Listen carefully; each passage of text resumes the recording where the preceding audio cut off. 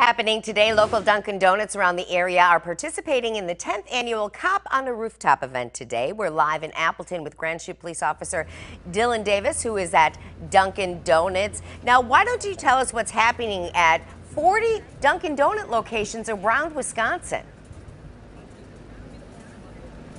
So today, officers across northeast Wisconsin are out on rooftops at local Dunkin' Donuts in their cities, raising money for Special Olympics. We'll be out here till 11 a.m. Now, take us through the experience for people who are actually going to be going there.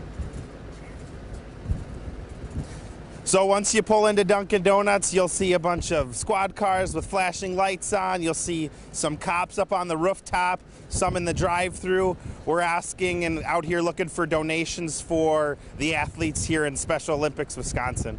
And people who do donate get something, don't they? They do, depending on how much you donate. I've heard you get a coupon for either a free donut or a free coffee.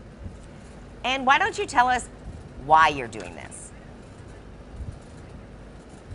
We're out here because once you go out to those Special Olympic events, you know, it's great seeing those athletes out there, seeing how much and how hard they have worked for their games, and being able to be there for those athletes and just really seeing their faces light up and the community come together.